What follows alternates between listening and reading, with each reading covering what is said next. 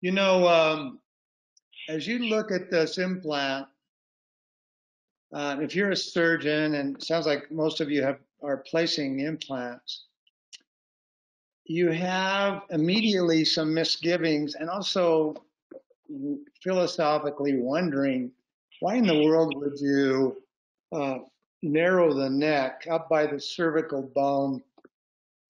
Why would you do that? And there's a lot of questions around that. Maybe stability, maybe it would be not tight fitting there when you first put it in, or whatever. But I want you to think about take another viewpoint, and that is look at an implant placement from coronal to apical. So let's say you've placed the implant body and you're looking down at its placement into a site. Say like a central incisor site.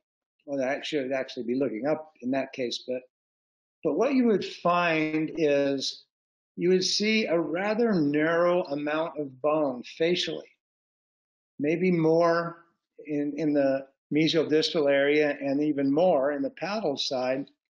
But that bone is extremely valuable because at the crest, that bone, if it's lost for any reason, such as a dehiscence, that's where you can lose your aesthetics, or you might even get a chronic infection and potentially lose the implant.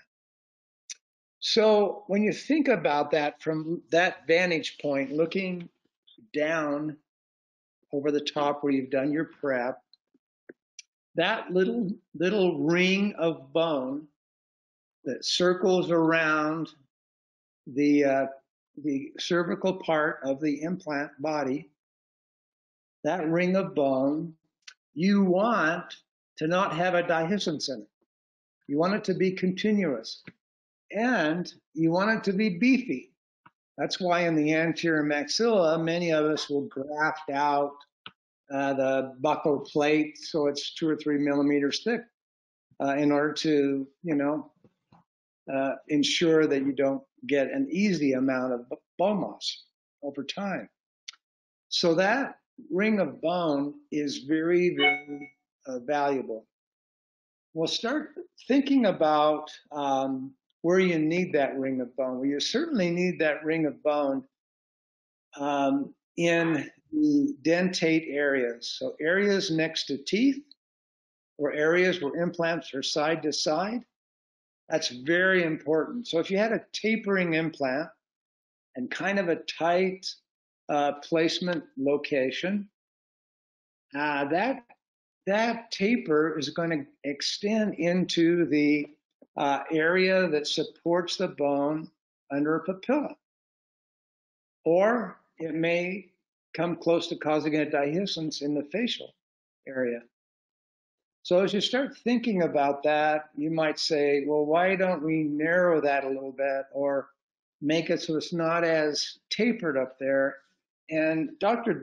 Danza, who was a prosthodontist, and looked at things from a restorative standpoint, which myself being an oral surgeon, I have to admit, I judged my cases by the surgical moment. That's not the way to judge an implant case, right? So any restorative dentist knows, hey, let's put a crown on there and let's wait a couple of years, and then we'll judge our case and see how it's holding up. And so what Danza showed, and this is in about 2007 to 2010 or so, and he published some papers about this.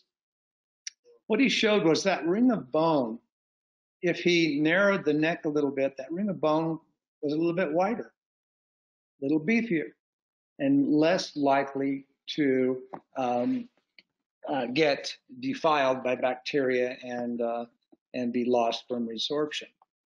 But there's another thing that I want you to think about. When we have a papillae, sure, next to teeth, supracrustal fibers can actually hold that up in place if the bone is absent. Sure, that can happen, and it does happen.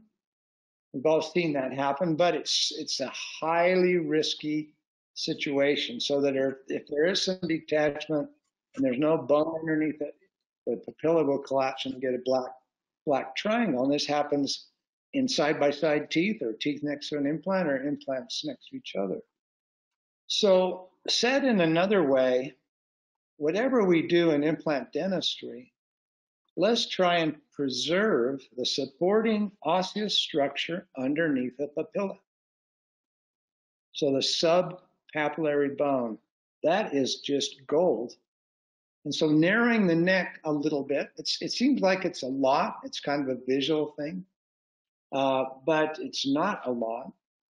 So when you put it in, you don't have a big gap there.